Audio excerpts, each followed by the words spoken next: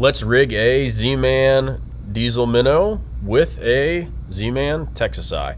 So first thing you're going to do is you're going to want to align that bait with the hook to make sure you have just enough material in the front to hold it, but it's not interfering with that jointed head, because that's going to allow for more movement. So take your hook, put it through the center of that bait and pull it out. One thing you need to know is with this Z-Man material, it is that Elastec, so it is sometimes difficult. So you're going to have to finagle it on that hook.